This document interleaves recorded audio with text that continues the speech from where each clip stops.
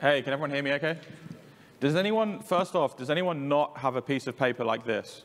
If you don't, put your hand up, and my colleague will come and give you one of these. So whilst he's doing that, what we're going to try and achieve in the next 70 minutes is to perform an audit of a cluster, right? It's almost impossible to be able to secure a Kubernetes cluster in 70 minutes. So what we're going to do is I'm going to take you on a journey of where you should look, what you should be thinking about when you're performing said audit, and then finally, what defense mechanisms can we put in so that once we have a good understanding of how secure or insecure our cluster is, when new workloads and new resources are trying to be deployed to our cluster, we want to be able to stop the bad ones from getting in, right? You don't want to have to keep repeating this audit over and over again. So to start with, my name's Steve Wade. I'm head of engineering at KSOC, and I have my assistant slash boss, Jimmy, with me. You were mostly here before, so hey, everyone. Yeah.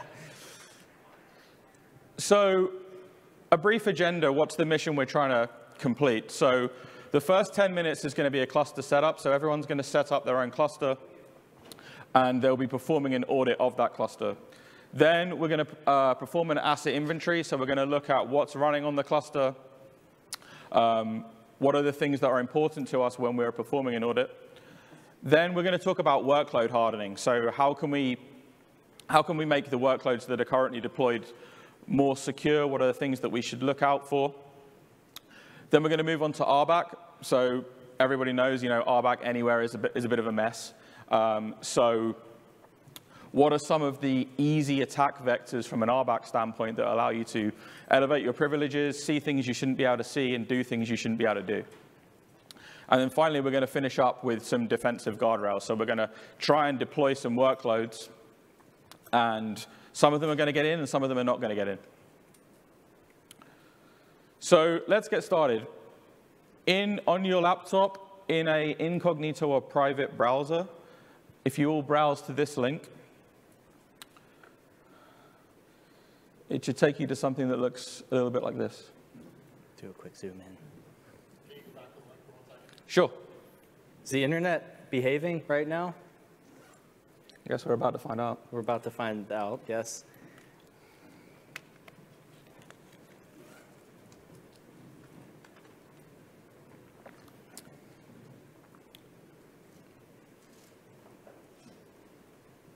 Everyone successfully on the site? OK, so if you click on the Getting Started link on the left-hand side there, don't double-click on this link. Open it in a new tab, because we're going to flick back and forward between the URL. One more time? Yeah. OK, sure.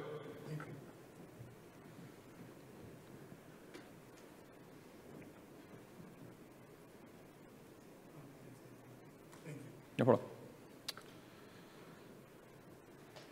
So when you get to this blue button, if you right-click and open in New Tab, because we're going to use this website to drive the workshop that we're about to go through.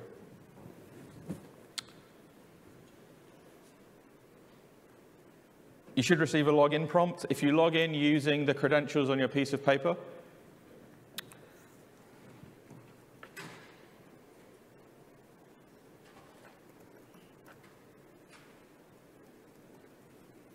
Using incognito is really important here so you don't get mixed up with your corporate G Suite accounts or your personal G Suite. Oh, Adam will bring one over to you.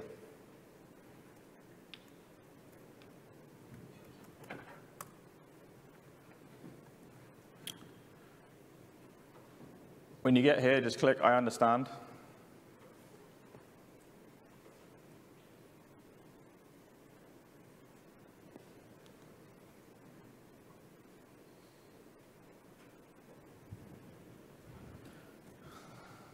Need paper? If anyone needs any help, just please put your hands up and Adam or Jimmy will come and assist. Do we have one more? No. Adam will probably have one. We hit our 60. Okay. Is anybody following along, playing along? You can do this in your own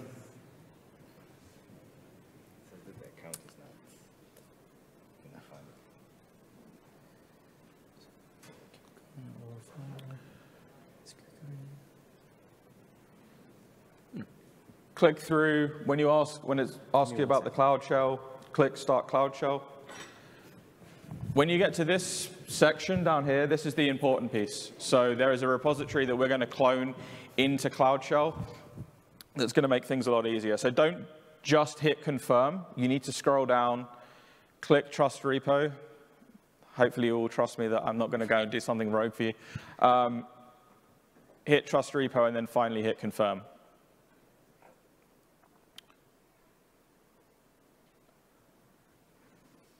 I'm going to stop at this point and make sure that everybody gets to this point where they have a Cloud Shell running before I move on.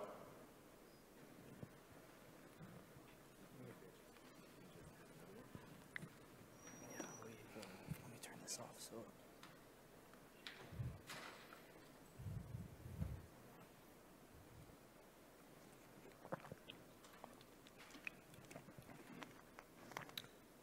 Anybody not got to this stage yet?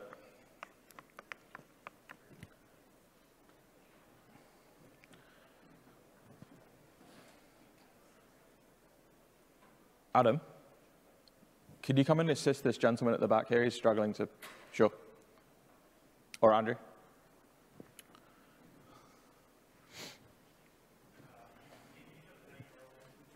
Shout.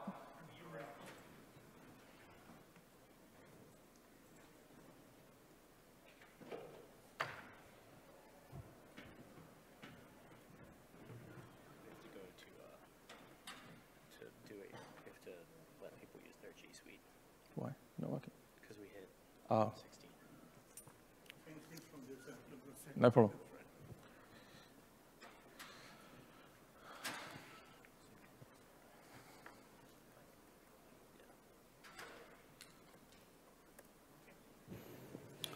Okay, so the first thing we're going to do is we are going to run make init. So what make init is going to do is it's going to ask us to authenticate. When it asks you to authenticate, we're going to go through the flow, use the same credentials that are on your piece of paper. Then we're going to install some default workloads and a couple of binaries and packages that we're going to leverage throughout this workshop, and then we'll get started with the workload and asset configuration. So what you're going to want to do is flick between these two tabs. So this little button here allows you to be able to copy and paste into your clipboard. So firstly, copy and paste this one.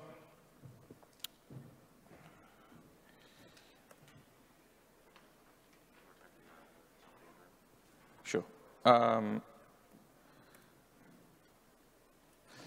It will ask you for an authentication code. You simply need to take this URL here.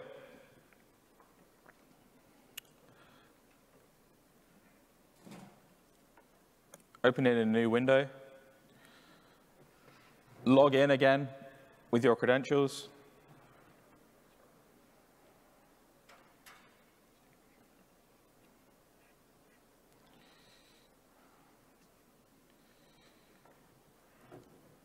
Copy this token at the bottom.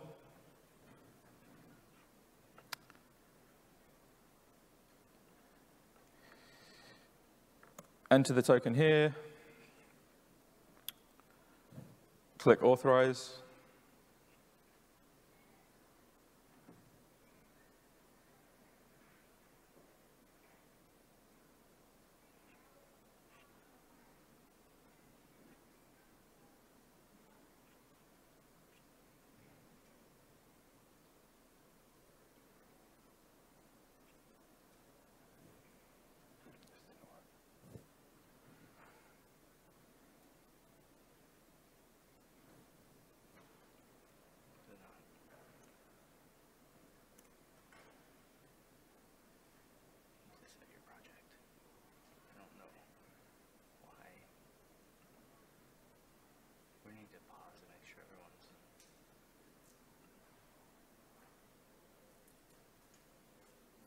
And then reconnect.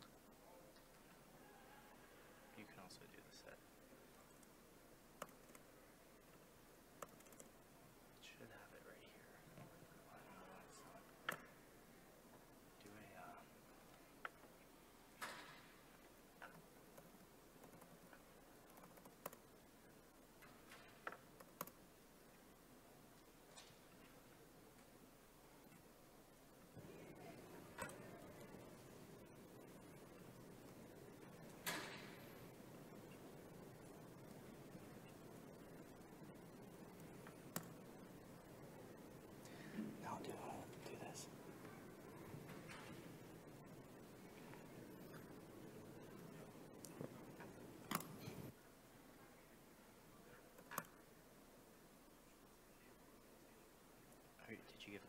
ID.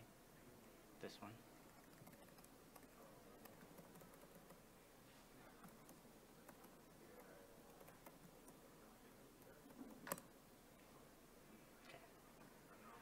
All right.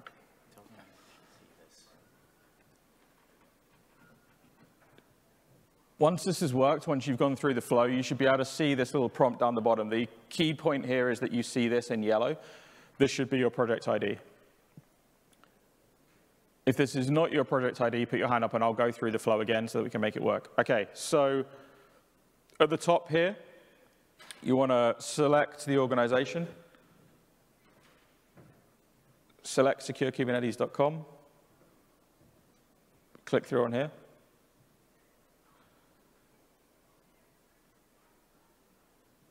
Once you've clicked through on there, run gcloud auth login again.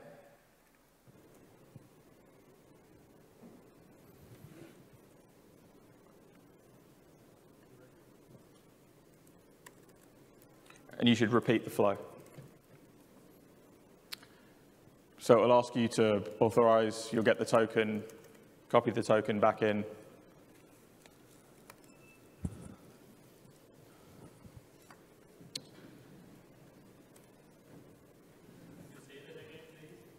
Sure, so from the top here, select the organization, select securekubernetes.com, select your project. Once you've selected your project, come back to the terminal, do a gcloud auth login.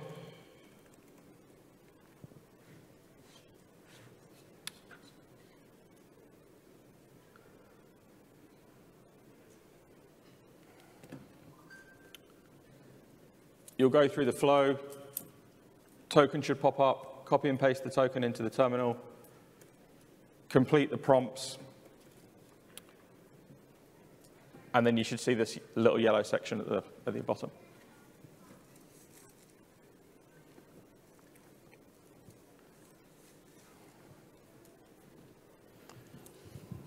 Okay, anyone not at this section?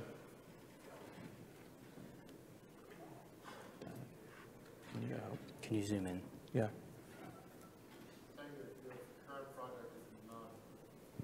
All right, let me come home.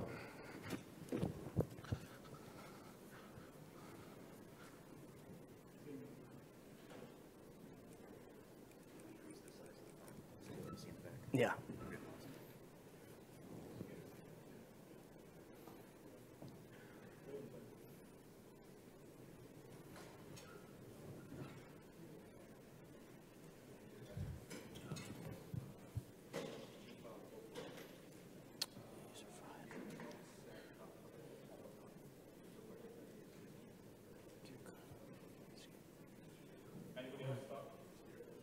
Why?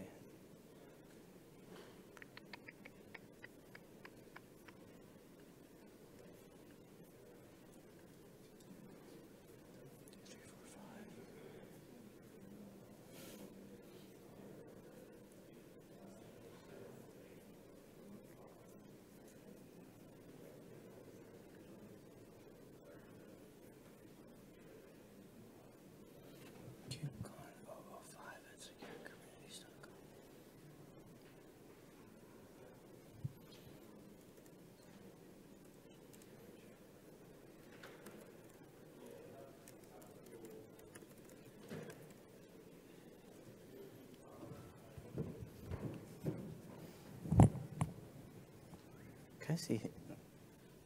Oh.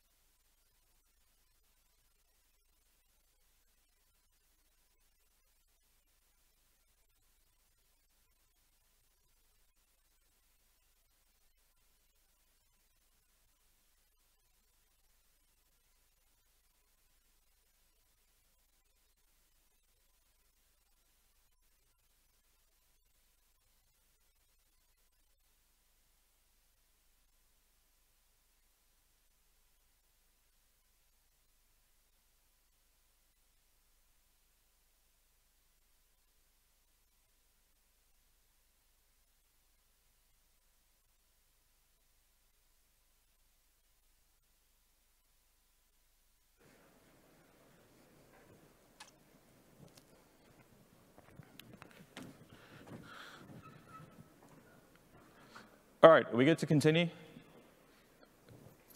Cool, okay, so once you perform this, if you do a kubectl get pods, oh, hold on.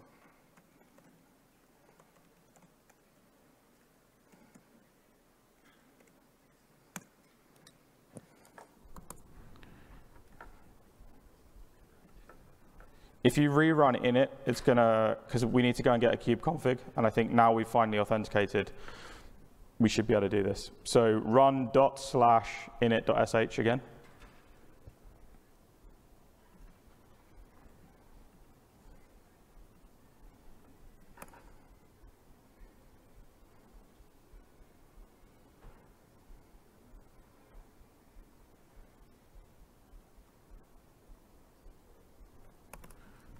Okay, so what I did there, I ran ./init.sh. You'll go through the loop again. Now you're authenticated. We will obtain a kube config for this cluster, and then we should be able to start.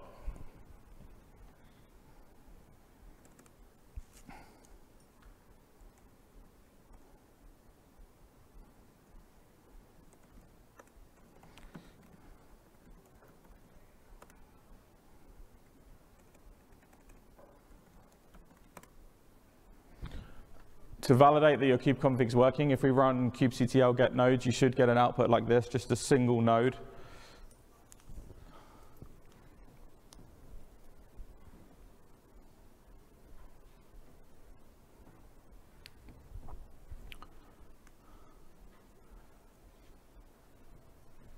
Anybody not at this point? Stuck on setting the project still? Yeah, I had to step out. Okay, where did you get to? I didn't get anywhere. So Okay, so did you, so, I'm sorry. no problem. Have you got this link? No, I don't. Okay, so go to tinyurl.com seccon workshop. That was the one. No. I'm sorry. No problem.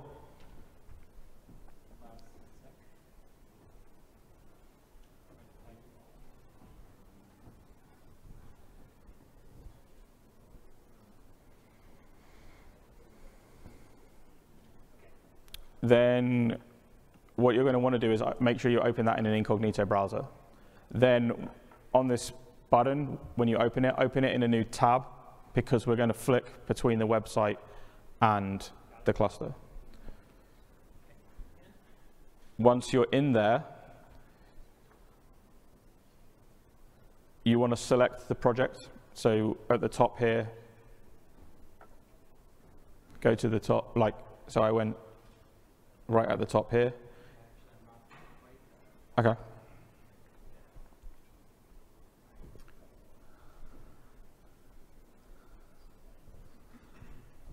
Can you help the guy in the purple? Yeah, just get set up. No problem. Okay. So the first thing that we are going to perform is an asset inventory. So we want to know what's running, what are we dealing with, what are the things that we need to start looking at from an audit perspective. So I'm not going to go down this list extensively of the things that you should be looking for. However, some things that are useful and I would recommend you look for is the version of Kubernetes that's currently running, reasons why this is important. There are CVEs in some Kubernetes versions. There are also deprecations as well in some of the API specifications. So not necessarily a security thing to be aware of, but when it comes to upgrading your Kubernetes clusters, it can be an important thing to note, right? So if there's a deprecated API, you're still using that API, you upgrade your Kubernetes cluster and that API doesn't exist, the first time you deploy your resource, it will work. When you try and upgrade that resource, so you upgrade a deployment or you upgrade a replica set, it will not work. So one of the things you really want to focus on, specifically if you're a platform engineer and responsible for the Kubernetes clusters that you're running at your organization, is to try and be ahead of the curve of the application developers, right? Because what you don't want to do is upgrade your Kubernetes cluster and then the application developers can't deploy their applications. That's not a good look. So There are some links here to some official Kubernetes CVE streams, so you can see all of the CVEs. Kubernetes does have CVEs that you can go through, the versions that they were fixed in. I'm not going to go through these in detail, but feel free to take a look at these in your own time. Then from a managed provider perspective, there are also a number of things to note here. So they're like EKS and GKE and AKS on Azure, they all have limits, right? There's edges and boundaries that you can't go outside of. I've left the links here. They are important things to note, specifically when you're dealing with security groups and your applications need to talk outbound to something is running in those cloud providers. So hands up of people that are running EKS or running in AWS. Google Cloud? Azure? None of these because you're running on premise? All right, or no Kubernetes at all? Okay. So again, some other things to note from a networking perspective. There are also limitations there as well to be aware of. The subnets that you're running in, some of the plugins, specifically the AWS EKS CNI plugin, that allows you to have an extension to actually leverage the Amazon security groups, but they can sometimes get a little bit mangled. So I would recommend that, specifically if you're running AWS, to read through these plugin configurations. So the first thing we're going to want to do is, when we perform an audit, is we want to know what are all of the different API resources that are currently running. So the first command that we're going to run is kubectl API resources -o wide.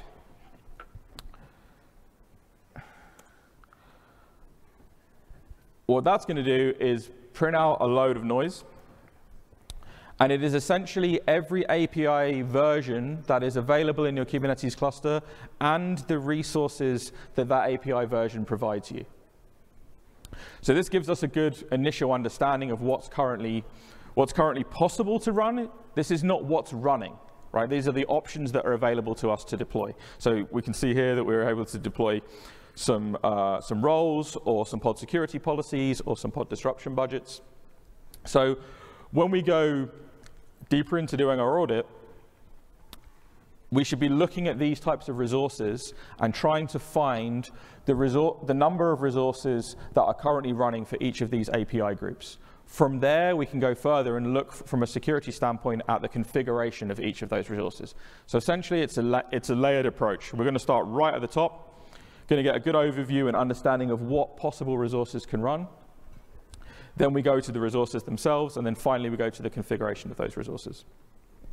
So this is our initial starting point. So again, this was API resources -o wide.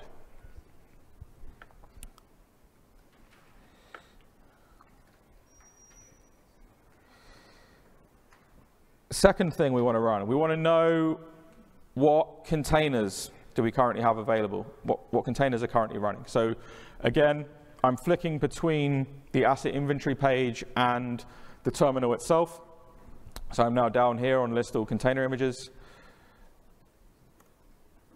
When we print this out, we can see the number of containers that are currently running and what type of things are currently running. So we can see here, for example, we have Nginx 1.19.3, we have an unprivileged Nginx, we have a couple of things that are running sudo as well. So again, from a security standpoint, we could think about scanning these images. What kind of vulnerabilities do these individual images have, right? As an application developer myself, sometimes security isn't always top of mind, right? Releasing that feature to production is more top of mind, potentially, than the security of the underlying container. The application, yes, that's top of mind, but the artifact that's currently running in the production cluster, or even your development clusters, maybe not top of mind. Maybe you've got a generic configuration. You use something like Helm or Customize, and your SRE team or your platform team are providing you with this configuration, and they just say, all you need to do is add your image in here and set a few variables, and away you go, right? But that whole configuration that they have could be completely insecure, right? And you're replicating this over tens or hundreds of workloads where you've got tens or hundreds of insecure configurable workloads, right? And there could be many reasons for that, and we're going to dig into some of them. Hands up people who are doing container image scanning. A handful of you. Tools that you may want to use, things like Gripe, things like Trivy, Claire. Make sure you're running them in CI. Make sure you're running them before you push them to the registry. Some people that I know push them to the registry and then scan them. Well, if you push them to the registry and then scan them, they're available. So they could be on your Kubernetes cluster before you even get a chance to scan it. The other thing I'd recommend doing as well is using the image digest and not the tag itself. So are people familiar with time of change, time of use, what that means? So imagine I tag an image 1.2, and I configure that in my Kubernetes deployment, and I'm about to deploy it. I tagged the image as 1.2, remember. Then someone else, because all of these tags are, that you can override them, someone else pushes an image 1.2. So now I'm ready to deploy my application. Well, I'm deploying theirs and not mine. So when I'm using it, it's now different from the time that I actually changed it, right? Because tags can be overwritten. However, an image digest is a specific point in time. If you use the image digest, when we deploy that workload to Kubernetes, it's going to use that digest configuration, right, which is the makeup of the image itself and not the tag, right? So from a security standpoint, I'm not really happy with the images that I'm seeing here, right? I'd much prefer digests, something that is unique and I can validate, right? I can easily come in here, not with the Nginx ones, but if I had my own registry, I was running at my own company, or I was a rogue employee, I could easily come and override someone else's tag. It could be doing all kinds of nonsense. Bitcoin mining. It could be browsing and trying to work out and plot the landscape of the Kubernetes cluster. It could be doing anything. And that application developer has no idea, right? They just see the tag and they've deployed it. And maybe it's working, maybe it's not.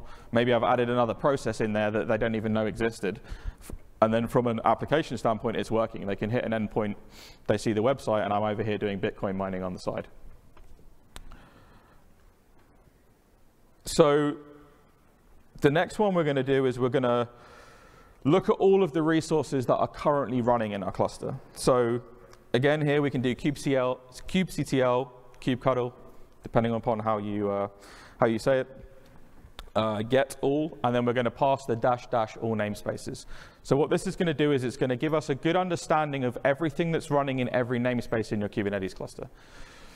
Granted, from an RBAC perspective, we need the ability to be able to see everything in our cluster, but because we're talking about security, I decided to give everybody cluster admin, because that's incredibly secure, and we are now going to be able to see everything. So if we run this, you'll see Kubernetes displays it quite nicely for us. We have the replica sets that are currently running. We have the deployments that are currently there. Daemon set, services, all of the pods, et cetera, et cetera. However, one of the things to note is this is not giving you absolutely everything, right? It's giving you everything from a kubectl standpoint. So there is a tool called get all, which kind of actually provides you all of the resources, right? And what we're going to do is we're going to run this now, and what you'll see is it prints out a lot more than what the default kubectl get all is. So when you're doing a cluster audit, don't just take what kubectl tells you as gospel, right? There's other tools that are around that actually give you a much deeper and richer response. So now in our terminal, if we just run get all, it takes a little bit of time.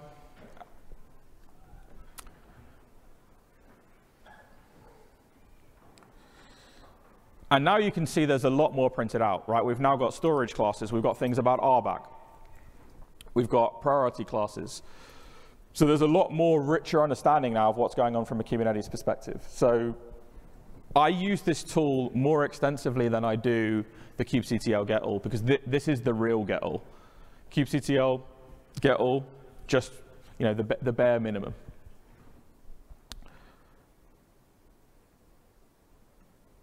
So now we have an understanding of the images that are currently running, the resources that are currently there.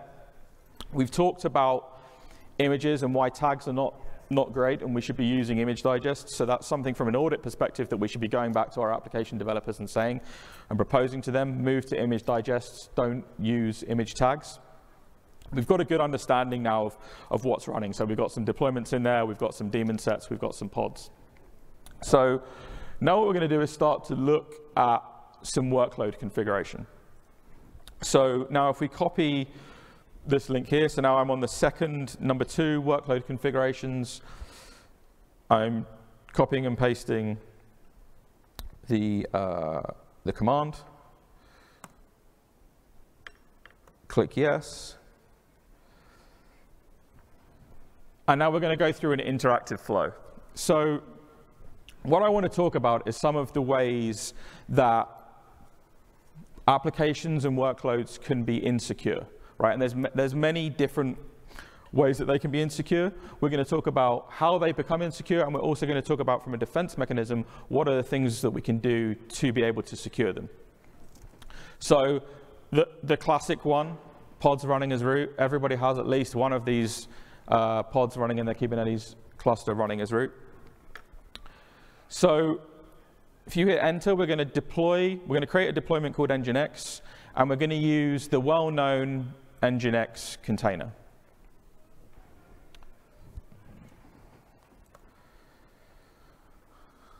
If we just keep hitting enter. So we think Nginx probably may be secure. Well, the standard Nginx container runs as root. So if I can get in that container, I'm going to have all kinds of fun. Right? I could do whatever I wanted. So the default Nginx container is now running as root. So what options do we have available to us to make sure that that can't happen? Right? From a cluster audit perspective, containers running as root, especially if I'm a rogue employer, I managed to get into a Kubernetes cluster, or you've given me too much access, I can go rogue. So we have the ability to use security contexts. So we can set run as non-root to true. So what does that look like? From a deployment perspective, now we are down at the bottom in the security context section. And we're saying that for this image, we want to force you to not be able to run this as root. So if we click enter here,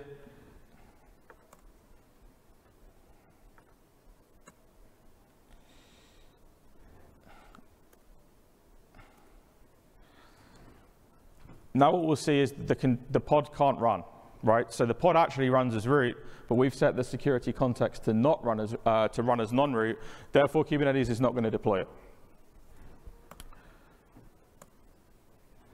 So we can see that's the case. We do a describe of that pod, and we look for the error. And Kubernetes is telling us that we're trying to run it. We have a container that's running as root, and we've specifically told it that it can't run as root.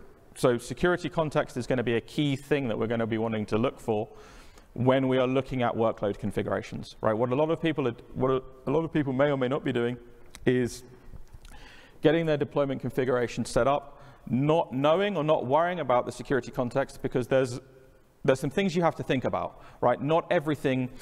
Some things are going to have to run as root, right? Potentially, or you could have public images like the Nginx one that runs as root. So there's a lot of work from an application development perspective to get that application to not run as root. So what I would recommend from an application developer perspective is this concept of having base images. So if you're running Java or you're running Go or whatever language you're running, to construct base images that meet and comply to a specific set of standards in your organization, right? One of the obvious ones, don't run it as root. but run it as a specific type of user, put the binary in a specific location, put the config for the application in a specific location, set the user and group IDs, right? All of these things allow you to be able to define workload configurations that are standardized across your organization, and then we can start to look for anomalies, because anything that doesn't have a user ID or a group ID of a specific number, we know that that doesn't conform to your company standards, and we can start to alert on that, right? With the ever-changing Kubernetes landscape and the ability and ease for you to be able to deploy hundreds of applications in for your company, consistency is going to be key, right? You don't want to have to go on a long root cause analysis for you to try and figure out what's going on with your application, right? If there's sets of standards that your applications must conform to, it's better that the workload cannot be deployed than it gets deployed and is vulnerable, right? A little bit of friction with the application developer to make sure that we have secure workloads running in our platform is a lot better than being audited and having to tell everybody that all of your containers run as root and everyone's just copying and pasting configuration around. So now what we've seen, is that we have a public image that is running as root. And now what we want to do is stop it from running as root, right? And there's a number of options for us to be able to do that. So Nginx Inc. actually launched or created a unprivileged container image. So newsflash, this is the one, if you're running Nginx, that I would recommend that you use. You don't use the normal public Nginx image, right? Highly insecure. So it's the same deployment, different image. We're going to set runners non-root to true. We're going to deploy this. Now we see that this pod is actually running, right? So this means that this container obviously is not running as root. So if we keep clicking through, we can now see that from an ID perspective, that we are now running as the Nginx user, right? So this is a more secure image than the well-known Nginx image. So there are sometimes images that are available to you that are more secure than the ones that you know and love, right? So don't just go on Docker Hub and type in the thing that you want to leverage, like Nginx as an example, and just take it verbatim, right? Do some due diligence into how secure the container is that you're actually deploying. Or maybe have some standards and processes in place so that you can't even deploy certain workloads with a certain tag, or sometimes from a specific registry. So, okay. Question.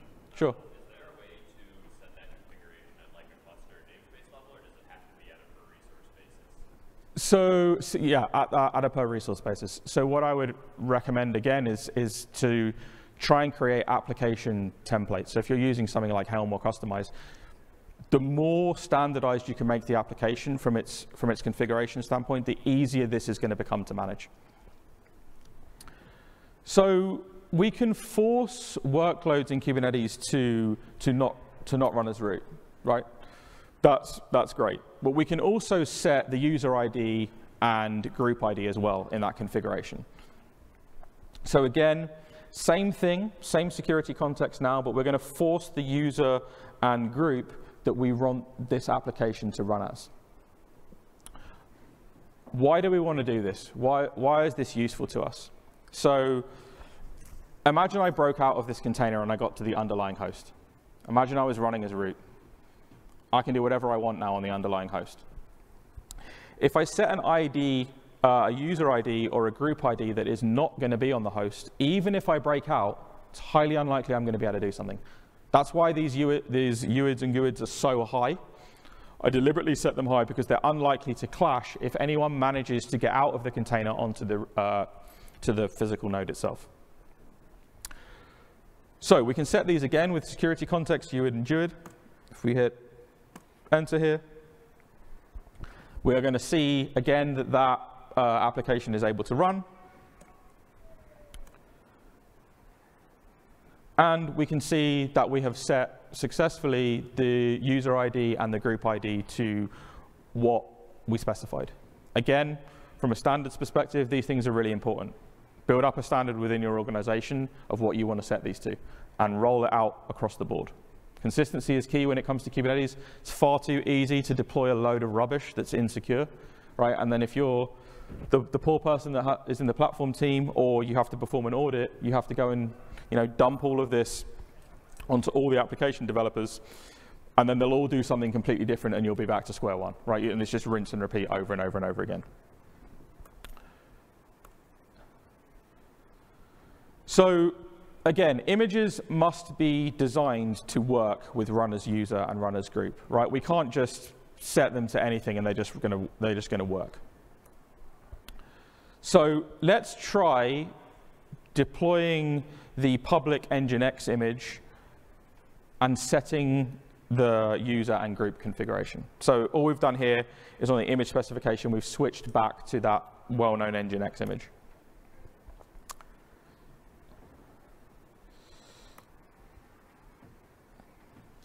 We're in a crash loop, right? We can't run this image with this specific configuration. This is a much safer option. This is the position that we want to be in. We want workloads to not run that don't meet our standards. Again, we can see it needs some privileges because it's owning files, it's writing files all over the place. We've set the user and group, and the user and group is unable to be able to achieve that. So this is where from an audit perspective, you're going to start having conversations with your application developers and saying, look, I've reviewed, I'm trying to set some standards here, and your application's not working. Let's have that back and forward, and move your application configuration to the standard that we want to set. So important things to note here are the reason why we're taking such a high user and group is it reduces the risk to run, the user to exist on the underlying host. It's important that these configuration options are set because we don't want to have to keep repeating the same set of audit all over again, right? We have to keep going back to the application developers and telling them that they have to keep changing. Some things, again, do have to run as root, and if you need them to run as root, you can set the group ID to 0. There are a couple of links there. All of this material is going to become available afterwards, so don't worry about trying to write those URLs down, for reasons why these configurations are important.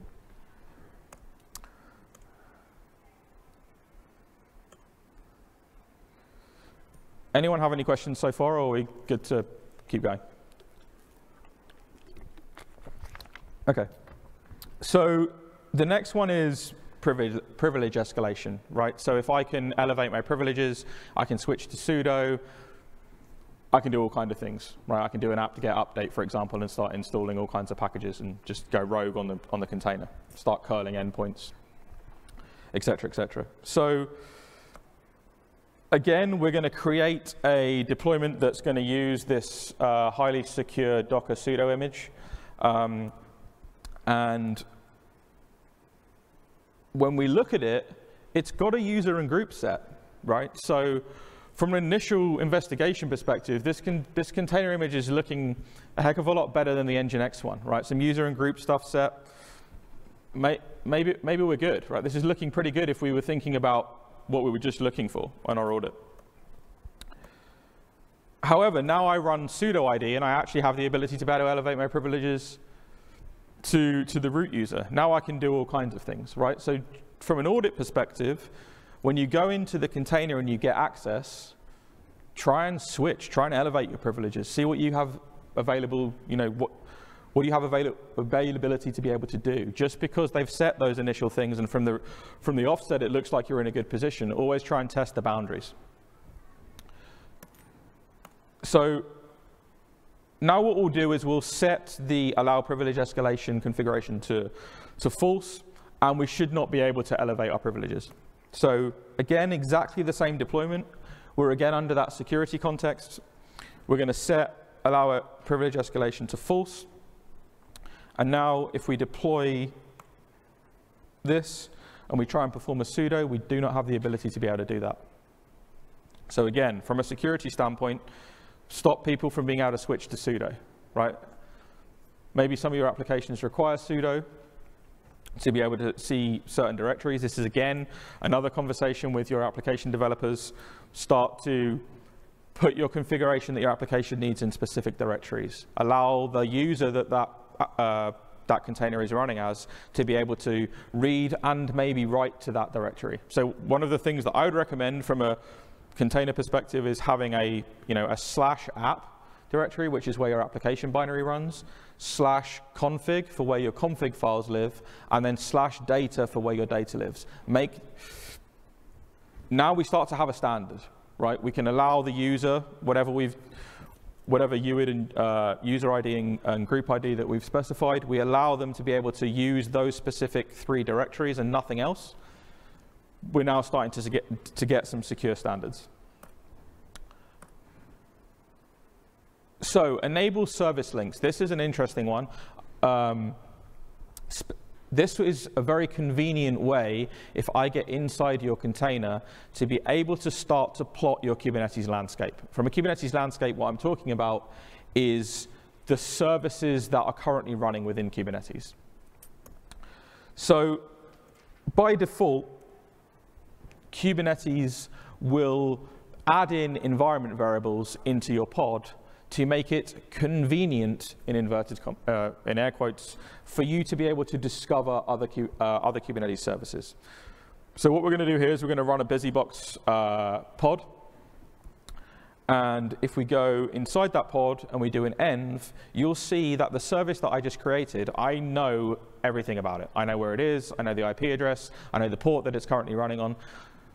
From a hacker's perspective, this is a dream, right? Imagine you've got hundreds of these services. All I have to do is get into one. I do an env. I get all of your services. I know all the endpoints. I know all the ports. I just start running attacks against them, and I figure out and I can plot your Kubernetes landscape from the inside.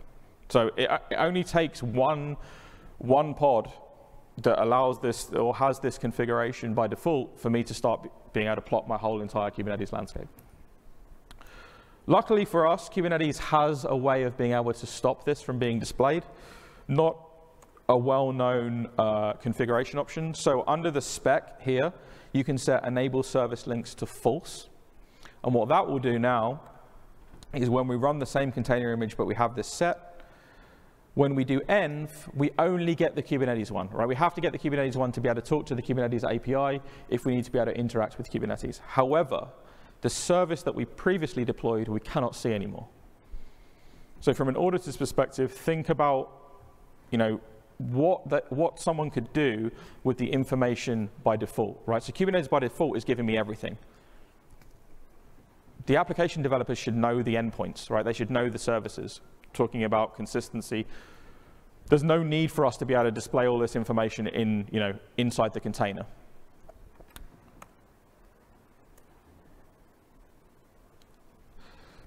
Seccomp profiles. So by default, workloads that get deployed into Kubernetes do not have seccomp profiles provided to you.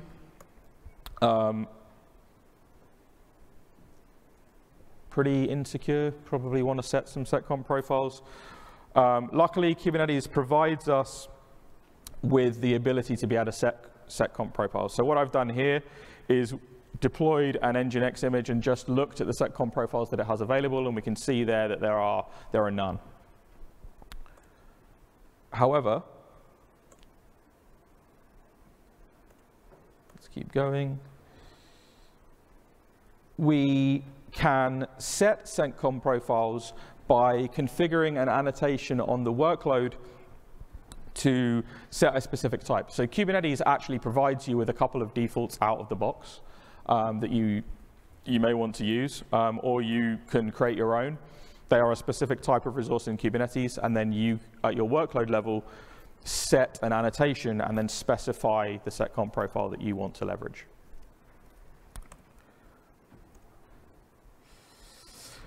Dropping capabilities, right? Every container and every workload that's currently running in a Kubernetes cluster does not need all the capabilities that it could possibly have, right? Applications barely need any. Some public images will require more. So again, we have the ability to be able to set this within our security context. Or you could use upstream images like we were using before, this Nginx unprivileged, which sets some of these for you by default and reduces what capabilities you have available to you. So here, again, we're back to our normal Nginx image, and we are going to drop all of the capabilities within Nginx. Right, we're not going to allow any of them. This is the default position that I would go with. Drop all of the capabilities and slowly but surely add the ones that you need. Right, don't allow all of them and then work backwards. So this is an iterative process, excuse me, that you'd have to go on with your application developers to understand what capabilities they need within their application. So if we deploy this and drop all the capabilities, we can see that Nginx is unable to be able to run. And then we look at the logs. We can start to understand what it needs, right? It's choning some files here, so we need to allow it to be able to have the capability to be able to chone things. Again, this is an iterative process, right? You're going to have to keep trying to run the application, dropping and allowing each type of capability until you get the holy grail and it actually runs. Your application developers are going to love you because this is probably going to be like a 10, 15, 30-minute exercise for every single application. So how do we reproduce this locally? So we run the Docker container itself, and we use this cap drop flag, and we set them to all. So this is going to drop all of the capabilities. We again are in the same position, so we can see that it needs a chone. So now what we can do is we can still keep the drop all, but now add the capability of cap chone, run it again, see what happens. I'm not going to go through this iterative process, like there's 4 or 5 of them that it actually needs. And then finally, you'll get to a configuration standpoint where you'll know the exact number of capabilities that your application needs to be able to run. Again, it's time consuming. However, it makes sure that the container configuration is as secure as it possibly can be.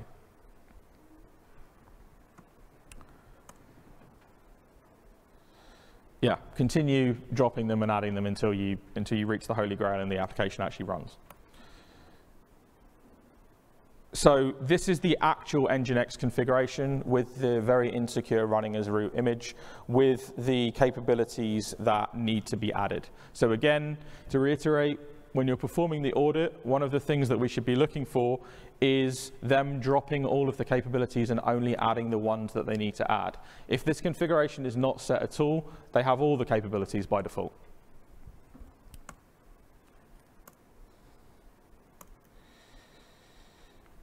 We can see the Nginx image successfully running now with those capabilities finally added.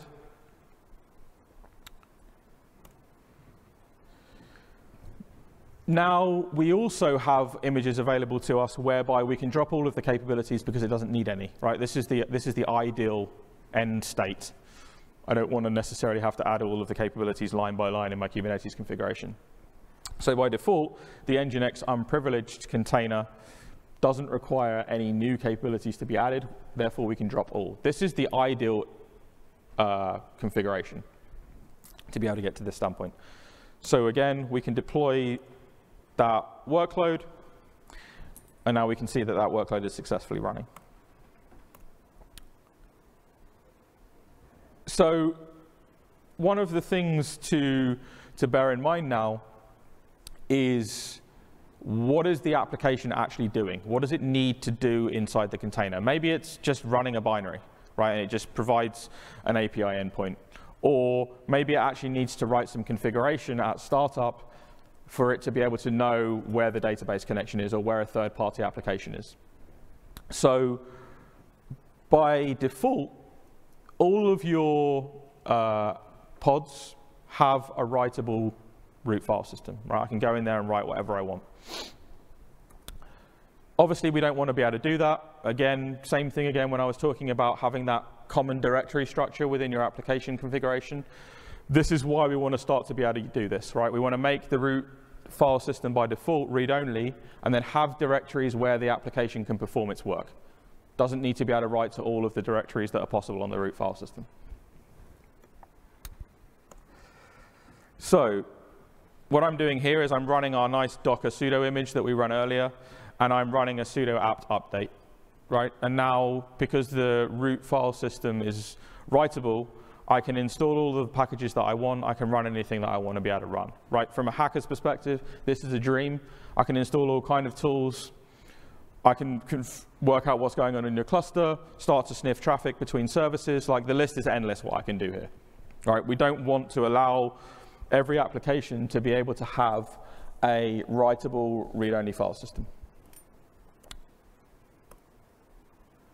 So luckily enough for us, Kubernetes provides us with a security context where we can set this to true, right? So we can set the default position to have a read-only file system. Again, we're going to run the same image. We're going to use the security context and set the read-only root file system to true.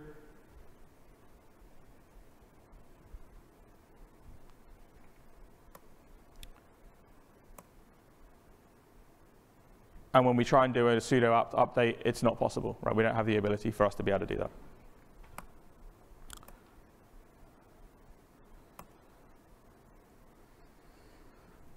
Again, we can also have and try and use this with our public image that we have available to us. Set the read-only file system to true.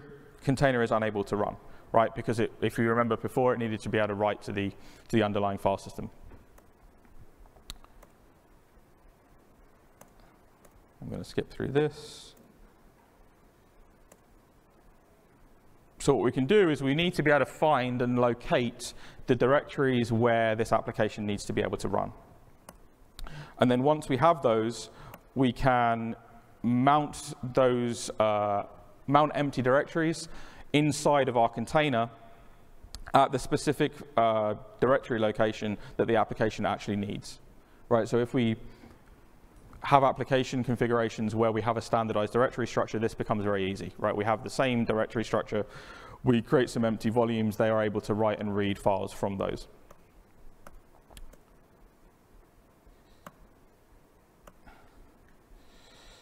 Okay, let's cancel out of here. Let's go to RBAC.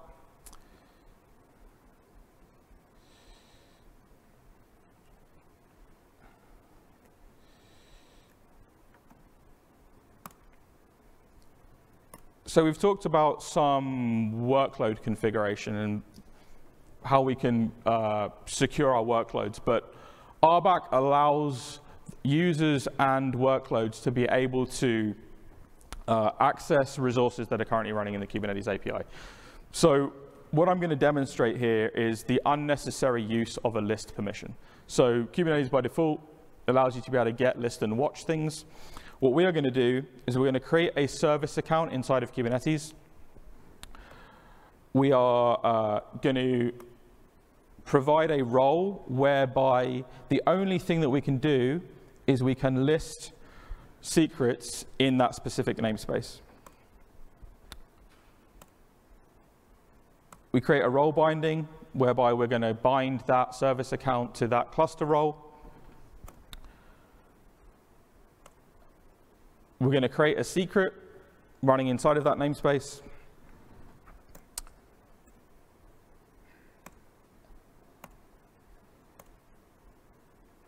We're going to create a deployment. We're going to use the service account as the service account that we just created. So remember, it can only list secrets.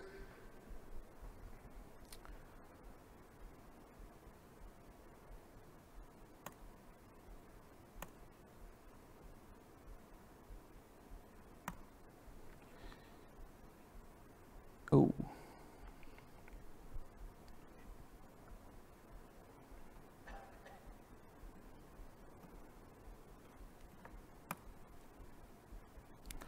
So now I'm inside this running container.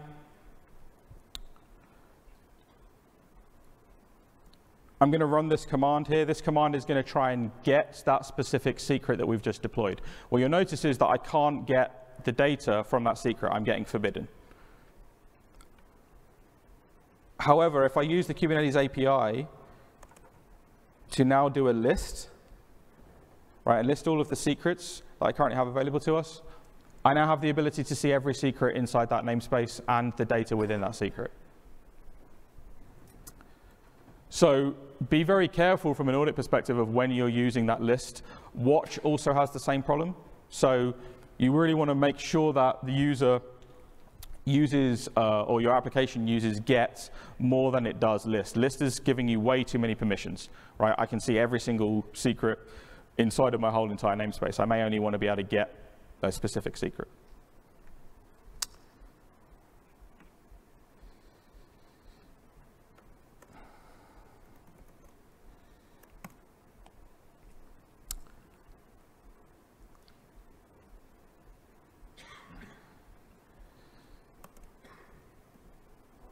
The next thing we want to be able to do now is, after we've gone and looked at some of the RBAC that we have available to us, we've looked at some of the workload configuration, we now actually want to be able to perform an audit.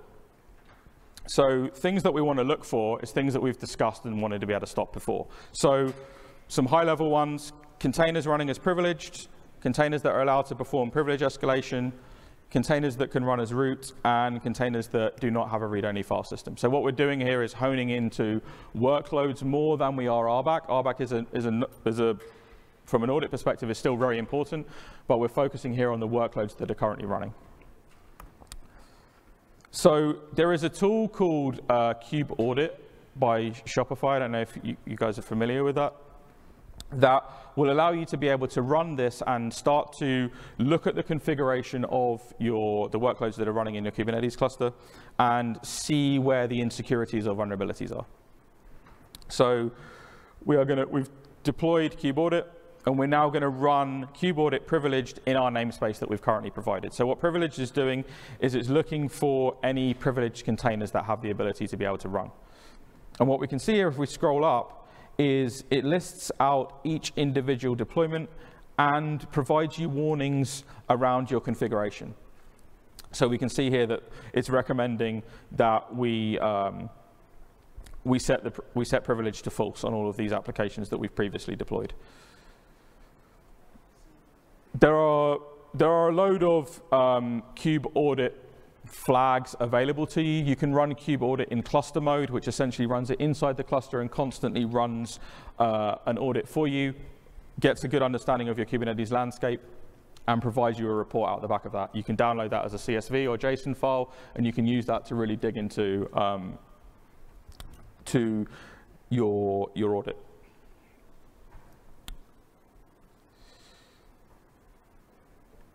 I wanted to show guardrails, but I'm conscious of time. So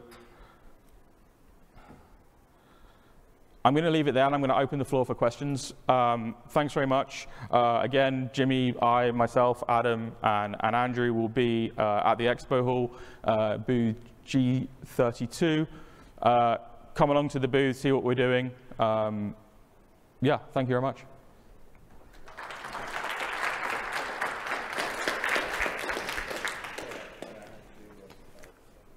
Anyone have any questions? A lot of information here. Is it possible to run these labs outside? Yeah, so the URL that I provided, this URL here, is going to maintain online. It's the whole workshop end to end. It will go through with you. You can clone the repository. All of the demos, all of the scripts that we've currently run are in that repository. You can create a GKE cluster and run through this whole thing yourself. Yeah, that one. Which one? Do you talk about? This one here, yeah. Yeah, that one.